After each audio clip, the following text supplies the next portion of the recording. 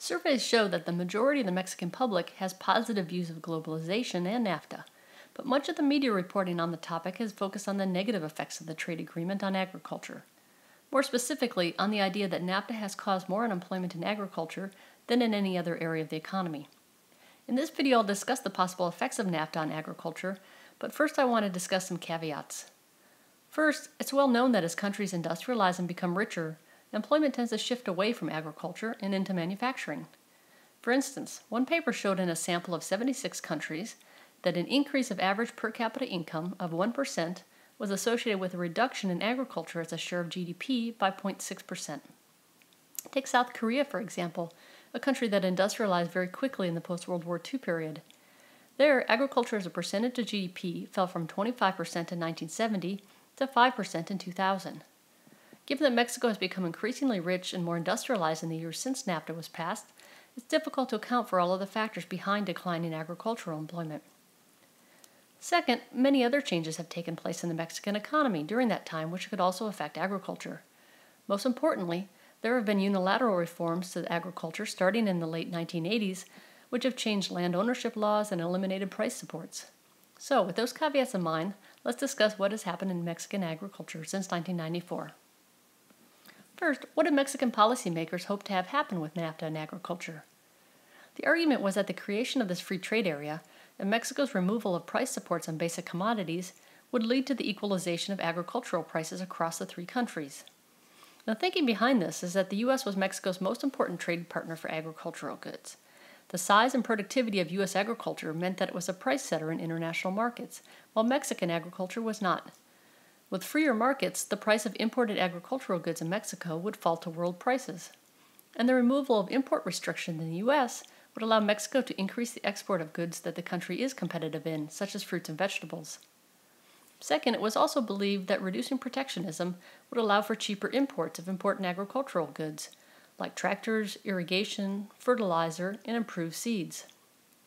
Lastly, liberalization was thought to increase agricultural productivity. Farmers that could no longer compete with cheaper imported goods would have to sell their farms or use their farms to grow more competitive crops. So in that sense, it was always expected that NAFTA would have both positive and negative effects on Mexican agriculture in the short run. The idea was that in the long run, Mexico would benefit from lower prices and increased productivity. Because of the way that tariff reductions were phased in, most of the effect of NAFTA on agriculture would have happened in the 10 years after 1994. The trade of some goods was liberalized immediately, but many others, especially for politically sensitive goods, faced a gradual phasing in of liberalized trade. So for instance, it wasn't until 2003 that barley was allowed to trade freely, and beans, maize, and powdered milk didn't reach that point until 2008. For fruits and vegetables, here's an idea of some of the phase-in that did occur. Restrictions were immediately lifted on the trade of garlic, grapes, mangoes, pineapples, and strawberries.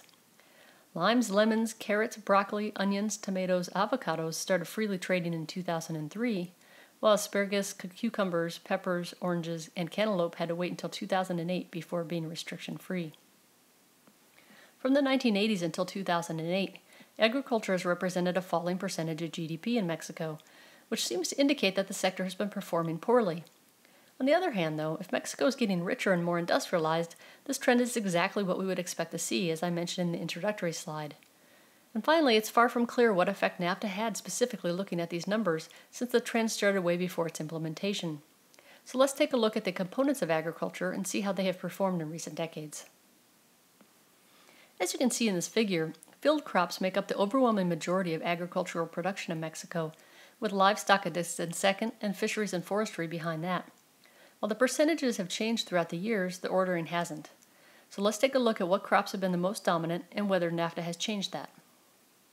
Maize continues to dominate field crop production in Mexico, even though its production fell from 35% to 25% of the total in the 5 years after the signing of NAFTA. The production of oilseeds has steadily fallen over the years, but fruits and vegetables have stayed relatively stable, between 17% and 20% for fruit, and 12 and 14% for vegetables. Sugar has stayed at almost the same percent for the entire period. In terms of livestock, chicken has taken on an increasing proportion of production since NAFTA was signed.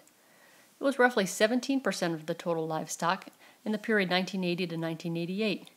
In the 2005 to 2009 period, it made up 36% of the total. Cattle production has dropped slightly, although it still makes up the majority of livestock production. Pork production as a share of the total has fallen from 33% in the first period to 19% in the most recent period. Mexico's major field crops includes rice, beans, barley, maize, sorghum, wheat and soy, safflower, sesame seed, and cottonseed. The value and volume of these crops fell steadily from 1980 to 2004, although the drop was less severe in the years right after NAFTA. For instance, from 1980 to 1988, the value of production fell by almost 4%. From 1989 to 93, the value dropped by another minus 0.5%. Production still fell after 1994 and NAFTA, but by a bit less, by a minus 0.19%. It hasn't been until recently that crop production has seen a big comeback. From 2005 to 2009, the value has risen by almost 13%. And as was expected, vegetable production grew after NAFTA's passage, but it has slowed in the 2000s. Some of this might be due to the U.S. eliminating import restrictions on Central American fruits and vegetables after the signing of the Central American Free Trade Agreement in 2003. As for livestock, even though the volume of meat and live animals has increased in Mexico, only poultry has seen large increases in terms of the value of production. So what has happened to agricultural trade after NAFTA? Overall, trade in both agricultural goods in general and food specifically has doubled since NAFTA's passage in 1994. Both before and after NAFTA, the U.S. has been Mexico's main agricultural trading partner, making up about 80% of Mexico's agricultural trade. From 1993 to 2003, Mexico's agricultural exports to the U.S. increased from $2.7 billion to $6.3 billion.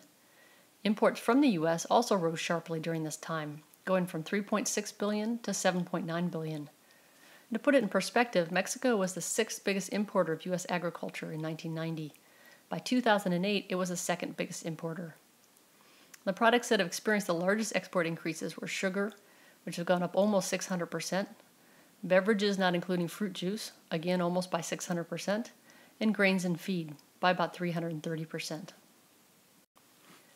What happened to agricultural prices after NAFTA? As expected, ending price supports and opening up import competition led to a drop in the price of basic crops. For example, in the year before NAFTA was signed, corn cost $4.84 a bushel in Mexico. 3 years later, the price had fallen to $3.65. Of course, this was good news for Mexican consumers who tend to eat a lot of corn in their daily diet. It was difficult, though, for corn farmers. Yunez Naude, a Mexican academic, found evidence of price convergence between the U.S. and Mexico for a number of basic crops, including maize, wheat, and sorghum. The Institute for International Economics researched the possible effects of NAFTA on Mexican agriculture and estimated that 800,000 workers may lose their job as productivity and efficiency increased after 1994.